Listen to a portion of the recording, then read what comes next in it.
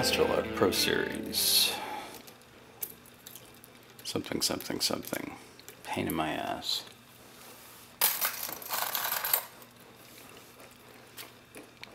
Not gonna be able to sleep till I get the damn thing open, kind of lock. I've had it open once before, as I think you probably saw earlier in this video. And I was hoping it would just fly open again. And get it in one take and go edit the video, send it out, go to bed, but no. No, no, no. It had to be difficult.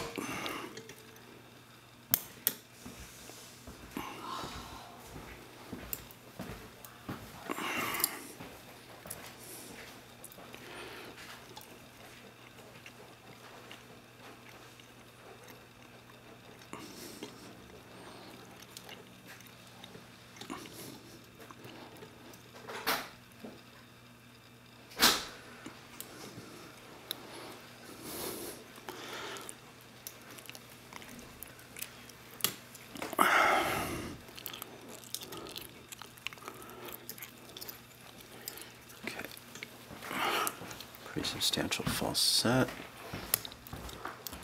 Ah, there it is. Ah, that was a better time. There we go. 1 minute, 20 seconds, something like that. Alright, it means I have time to gut it.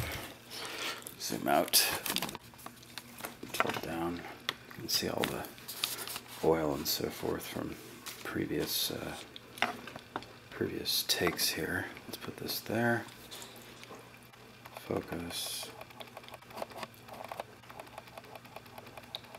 Boy, it's unhappy, isn't it? Well, I'm afraid that's going to be as good as it gets anyhow. Okay, keep retaining. So, what we have down inside here is an Allen screw. And just based on the previous master lock we were working with, I'm going to guess that it's this one.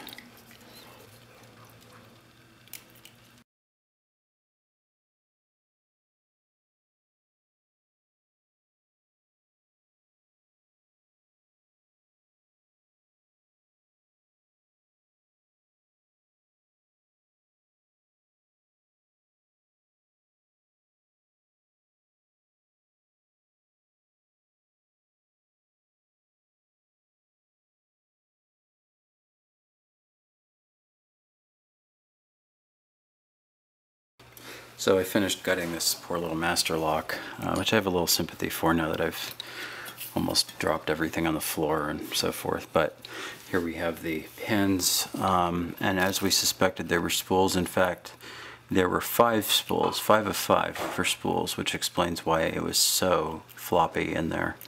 And basically we were starting in a false set. Ironically, Bill just talked about that in one of his videos. So Bill Bosnian Bill, if you watch his stuff, which you should, because it's really good. So all the spools seem to be roughly the same size. Key pins are what they are. We've got our plug and the shell. And an interesting feature is that the way that they keep the plug from focus, thank you. The way that they keep the plug from falling out, so normally it's like this. You can see that's pretty firm. So normally to unlock it, you would rotate it like about there, right? You know, if you come around there, nothing happens, but right at about, oops, I'm going the wrong way, sorry. Here, so to unlock it, you'd go this way. So what we're doing is seeing where the plug falls out. Come to vertical, nothing, but when you get to about there, it actually does come out. And so what they've done,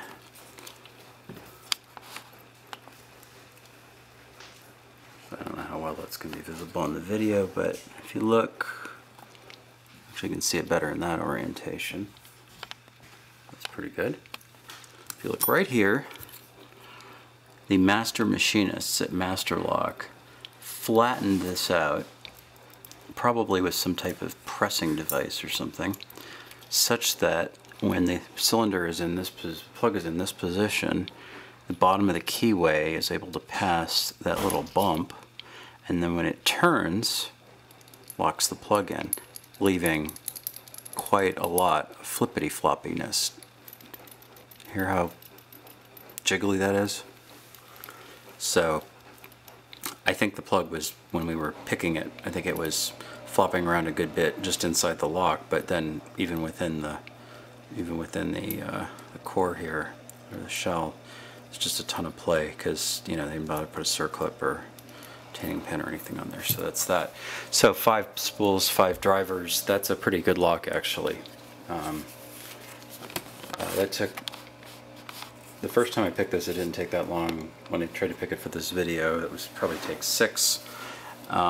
It's pretty heavy, pretty substantial. It has clearly been out in the weather. It has loosened up a bit since I've been playing with it, but it's definitely done its duty. You can see some little bit of rust down inside there.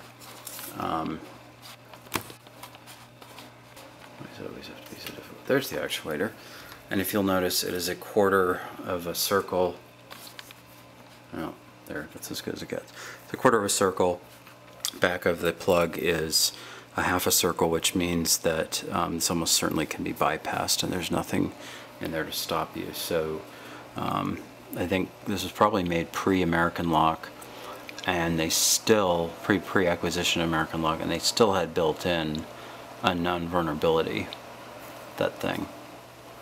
So that's pretty impressive. The only thing I like on this versus American locks, I like this little slot. That's where the Bible goes. So when you're putting the lock back together, you don't have to try to remember which way this thing goes in and it flops around, you can't get the key in, all this kind of crap. It just goes in between this hole, this slot and the laminations.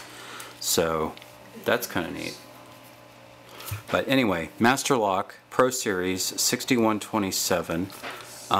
It says right here on the plastic molding, that which of it is still there. It says made in the USA, so +1 for that.